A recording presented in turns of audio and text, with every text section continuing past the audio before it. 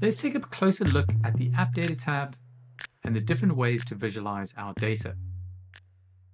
So I'm currently in the projects, which I've highlighted, and we have all of our columns here.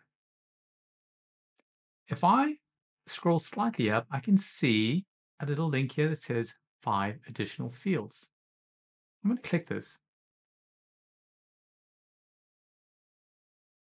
And Bubble is now giving us the option to modify our existing database view.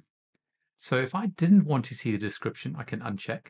If I wanted to see, for instance, the created date, then I would check it, and so forth. I'm also going to click on Unique ID to explain the concept of unique IDs. And then I'm also going to remove perhaps the is active. Let me save this new database view. So now on the left-hand side, we have a sublist.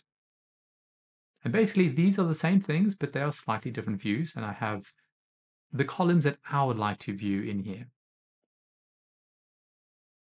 Now over on the right-hand side, we have the 2 built-in fields here. One is called created date. We know what that means. And the other one is unique ID. Now, the concept of unique ID is quite an important one because this key enables us to create something unique for every row in the database. Because we can't guarantee that Zara won't create another project called website design, and at some stage it'll have progress of 80. It'll be very difficult to find data this way. And we use this unique ID to link different data types together as well. For instance, let me click across to the tasks. And here we have something that looks like a unique ID. And that's because it is. So if I click on this particular one, we will go to the particular project that the task is linked to. Let me click it. And this project is called Product Launch. We're going to just copy this unique ID.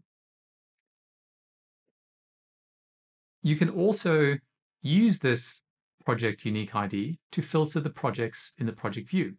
Let me click across to Projects, Modified, and then paste it in. And this will always return a single record, okay? Could have also searched for Product Launch. But there might be multiple projects called Product Launch, which is why I prefer using the unique ID where possible.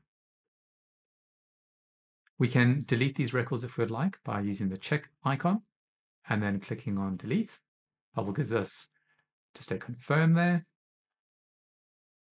And if I click the pencil icon, I can also edit this how I'd like. So I can actually add a slug here if I wanted to. And I can change the progress to no.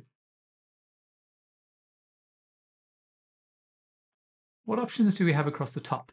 Well, I see new entry. So I wouldn't do this in my live database. I would do this in my test database that I'm currently in. I could click a new entry and fill out the data and then create. This is perfect from a developer perspective to test with the exact data that I like to test with. We have the option to upload a CSV, so you can download CSVs from other sources and then upload them to Bubble. We can even export our database to a CSV, all these other options. And lastly, Bubble also gives us some tools for restoring our database. Up here on the right-hand side, we can copy our live database to our development database, or we can copy our development data into our live database. We can also restore versions from a particular time. And I've had to do this in the past, so this is a very powerful feature. So go ahead, create more app data if you'd like. Use the new entry button to create data, or use the upload to upload from a CSV and then edit how you'd like.